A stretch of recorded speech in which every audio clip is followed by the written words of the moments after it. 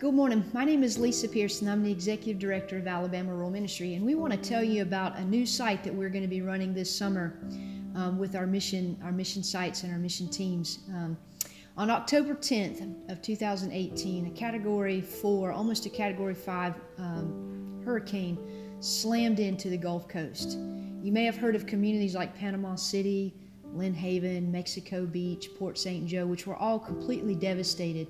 Not only homes, but churches, businesses, nonprofit organizations were completely devastated.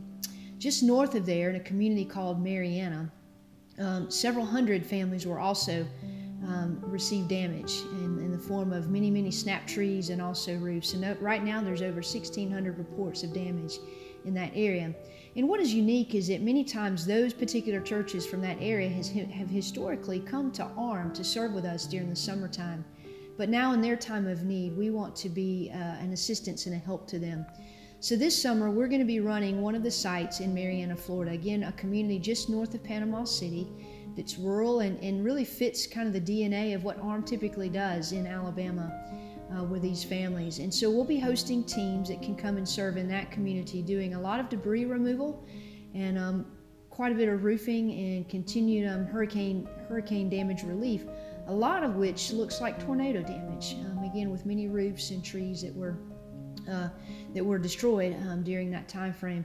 What's a little bit different is that we'll be partnering with Graceville United Methodist Church, which is just outside of Marianna. That's where our teams will stay, and the cost is being subsidized. So it's a partnership with the United Methodist Committee on Relief and UMCOR, and also the Alabama West Florida Conference and the Florida Conference. And so therefore the cost on this particular trip is $195 to come and stay. And again, that's to come in on a Sunday night, work Monday through Thursday, and depart on Friday.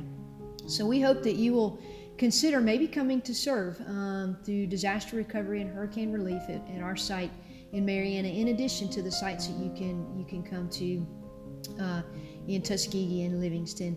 But we're very excited to be able to partner with our friends and our churches in that community and have an investment for them for the next several months. And so again, we thank you for your prayers, your support, and ask that you continue to pray for us as we serve our neighbors on the coast. God bless.